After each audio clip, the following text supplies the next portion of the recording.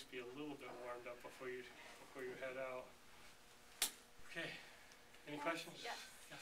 When I first started running, the thing was to jog for whatever 10 minutes or something, and then do this type of stretching. Is that still the right thing to do, or has it changed? Yeah, no, that's a great way to do it. I mean, a lot of high school teams where you start out around the track or something, or you know, run around the school, run around the track once or twice, and then stop and stretch. You know, here, we're not going to like stop 10 minutes out in the middle of the street somewhere to stretch. But you know, that's ideal, is to warm up. You know, warm up a little bit and then stretch. And that's why I say don't really do these as a stretch. The sun salutation is a flow. So you're moving, one breath move, one breath move. So you're not trying to stretch a cold muscle. You're flowing and warming up the whole body. That's what that's all about.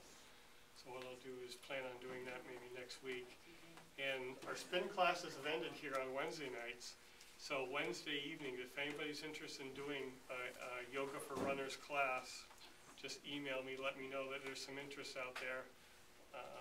We can do that at like 6:30ish on Wednesday night. So just email me if there's any interest.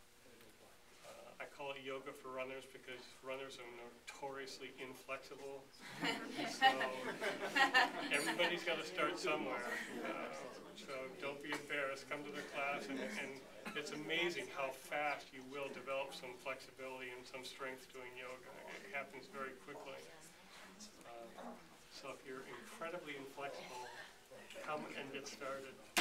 You'll be a safer runner if you're more flexible. Okay. All right, let's group up and cross the street just in mass so we don't tie up traffic too much. If we stay in the crosswalk out front, hopefully cars will not hit us.